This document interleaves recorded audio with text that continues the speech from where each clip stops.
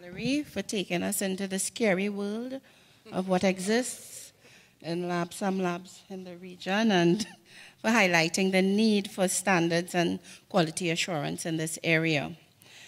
Next up, we have Jamelia Harris and Alex Jones, who will be both presenting on the drivers of health expenditure. Jamelia Harris and Alex Jones have both worked as economists for the government of Sierra Leone. Jamelia in the Ministry of Finance, Alex in the Ministry of Health. Over the past year, Jamelia has been working in Salises here in Trinidad, and Alex has joined the HEU research team, and together they are going to present on the drivers of prepaid health expenditure. Let's welcome them.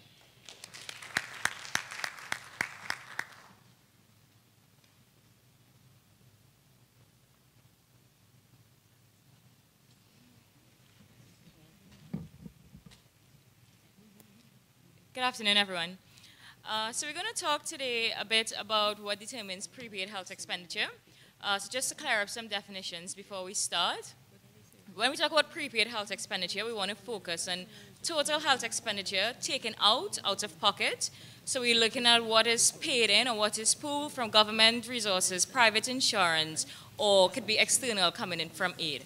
We're looking at determinants to try to understand some factors that drive prepaid health expenditures, and that would allow us to make some predictions. So we're going to, sorry, before I go on, I'm Jamelia, this is Alex. So Alex is going to talk a bit about the data after I talk about the question. Then I'll go into some of the model results, some econometrics, but we're going to make it policy friendly, so we won't go too much into the model, because the model is really useful if people could understand it. And then we'll talk about how we can make the model a bit better for the Caribbean. So we're focusing on the determinants of prepaid health expenditure. We're looking at this because of the debate in universal health coverage, because we want to see prepaid health expenditure because that doesn't take on a financial burden for those accessing the service at a point in time. Because when we talk about coverage, we want coverage that doesn't lead to catastrophic health expenditure. We look at a global set of countries, 192 countries over the period 1995 to 2013, and we're going to compare what's happening globally to what's happening regionally. We think it's important to understand what's going on in the global side of things, but also our Caribbean situation might be very different, so we want to see what's happening regionally. We'll then see how these two compare and contrast, and that would allow us to make recommendations going forward. Why are we looking at this? I've explained a bit about that before, but a big part of it comes from our time in Sierra Leone and some of the things that we saw that was happening there. There's a huge push internationally and also on the country level to have universal health coverage. However, when you look at how much money that is needed to generate this, there's a huge resource gap. So we're trying to understand what is driving expenditure to be able to see how we can improve that in the future.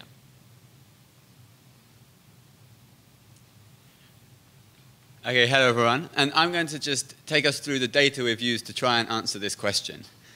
We've taken data from 5 main public databases, so that's the WHO's Global Health Expenditure Database, the World Bank Data Bank, IMF's World Economic Outlook, OECD data, and PAHO's Regional Health Observatory.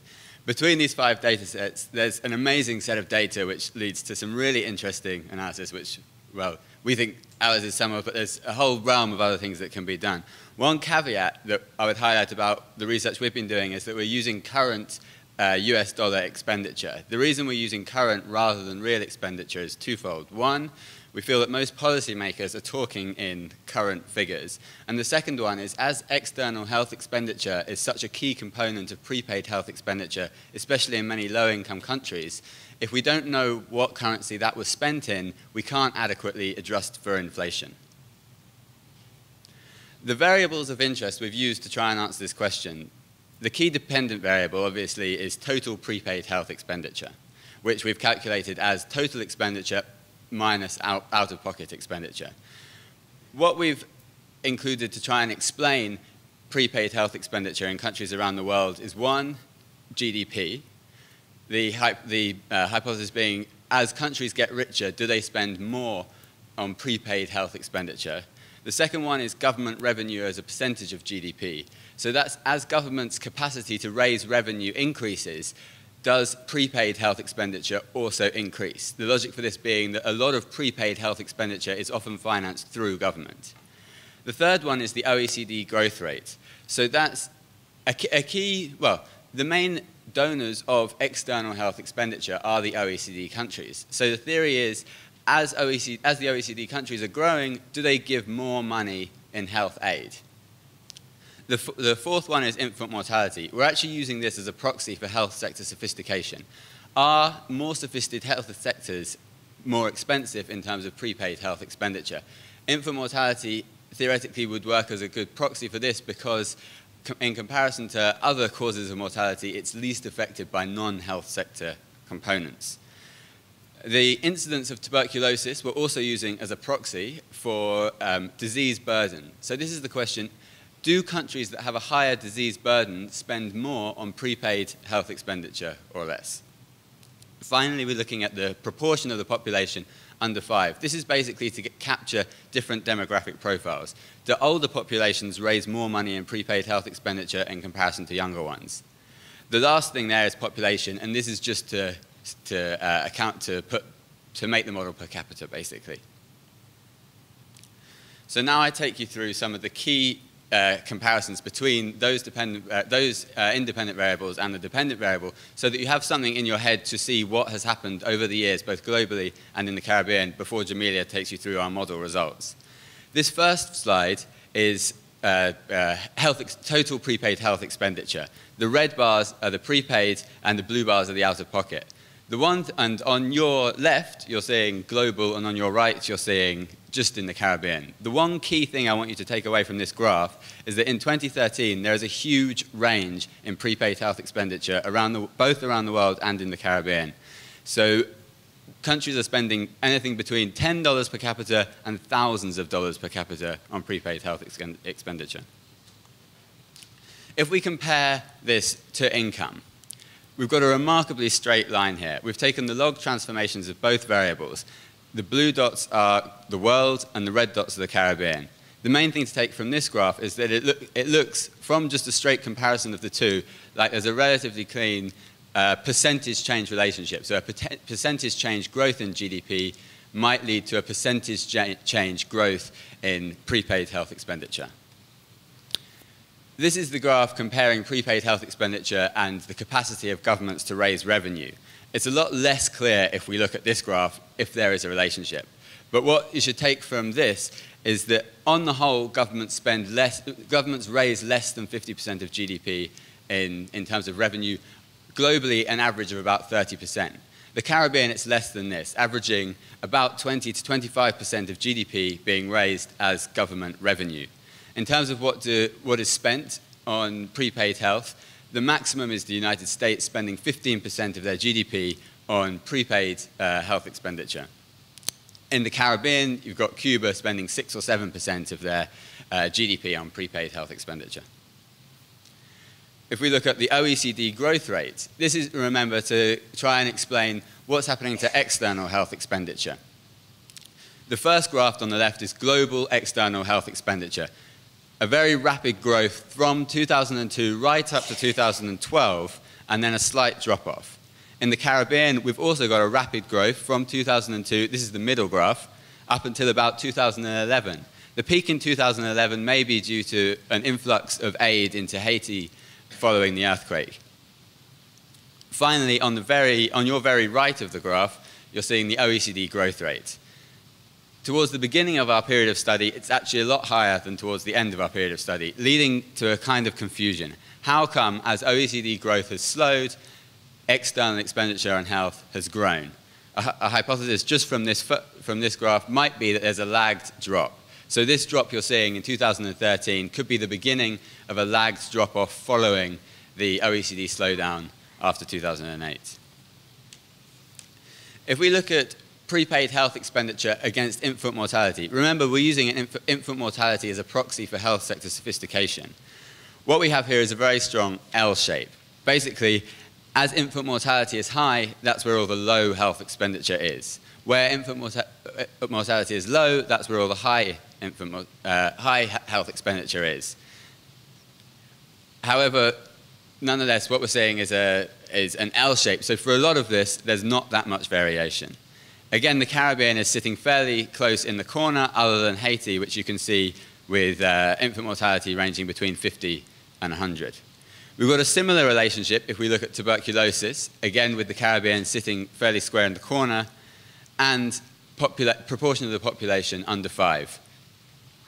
So bearing in mind these things, try and keep that in your head about what's happening between prepaid health expenditure and our independent variables, as Jamelia will now talk about the results of our econometric models.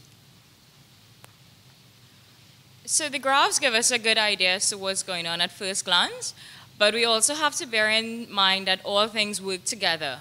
So we have to look at the variables together to try to isolate the effect, holding all else constant.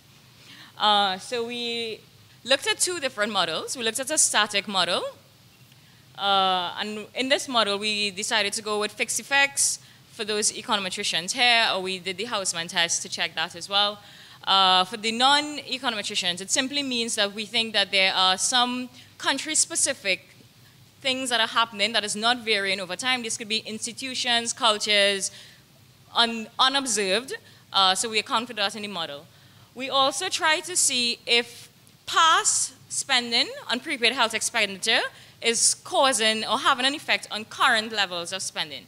That's a dynamic model. So there's a lag in the dynamic model where you see y t-1. That's basically what it is.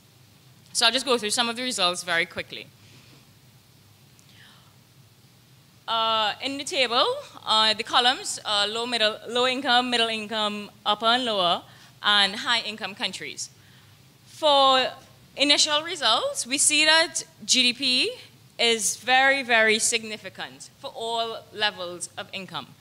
GDP, government revenue to GDP, is also significant, but this is more so for low-income countries. One of the explanations that we are postulating is because in low-income countries, they benefit so much from aid, they often have commitments to commit a certain amount of revenue to spending, so that accounts for a positive relationship. It's one of the conditionalities. We're seeing a significant relationship with OECD growth, but this is negative, and a reason for this could be the lag that Alex explained before. Population is significant, but only at high income levels. This would potentially mean that in low and low middle income countries, total per capita prepaid expenditure is not trending upwards, because as population is increasing, we're not seeing any significant relationship of a change in expenditure. In terms of demographics, population under 5, we're not seeing anything significant, no relationships are significant there. With infant mortality, we expect that countries that which have a lower sophisticated health sector would also be lower spending. So a higher level of infant mortality was associated with a low level of spending.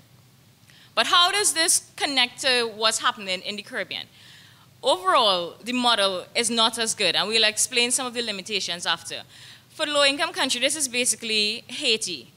And what is worrying here is that none of the results are significant, so we can't really say what's going on in the country that we need to know and help the most.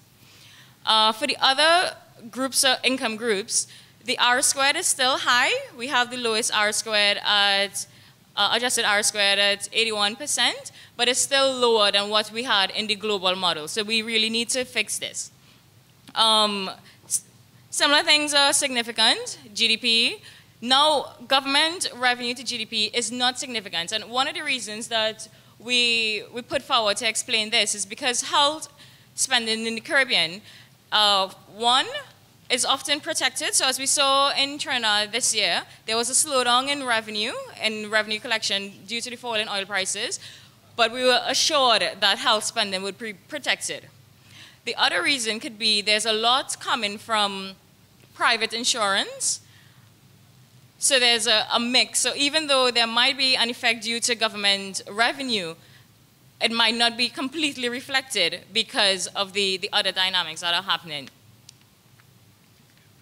Okay. So other things were fairly similar, but the population was not significant throughout the different income groups as it was in the other model, and TB incidence is not important in the Caribbean at all. When we look at the dynamic model, there's also a big similarity, but now we see that when we include a log of prepaid health spending, this takes away from the size of the coefficient of GDP. So yes, we can't predict how much spending will be tomorrow based on what we know today, but when we include this variable, the income elasticity is not as strong. So I'll just go through some key findings. GDP and population size are the main factors driving prepaid health expenditure in the Caribbean. Past spending is also important. Disease pattern is not significant in this model. And remember that for disease pattern, we were using TB incidence. But this could be because this is just not related to the Caribbean at all. But it is related in the global sense. But it shows that yes, we have to be conscious of what goals are set globally, but we need to adjust those to what our realities are. We also need to fix our model. Population structure. We saw some significance, but this was at the 5% level, whereas the other coefficients were significant at 0.1%.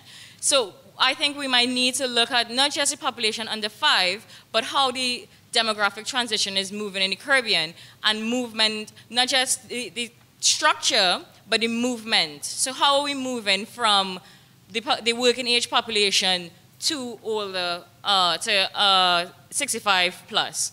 So not just the stock, but the flow. And of course, it's interesting that we're seeing that revenue to GDP is not so important, because a lot of our policy discourse is about getting government to be spending more, but we also have to be looking at the other dimensions and employees paying in private contributions as well. Okay, just the last slide very quickly is that this has not taken into account efficiency or equity. While it is important to talk about how much money is being raised and how much money is being spent on health, we also need to bear in mind what is that money being spent on and how equitable are the results that are coming about from that. Thank you very much.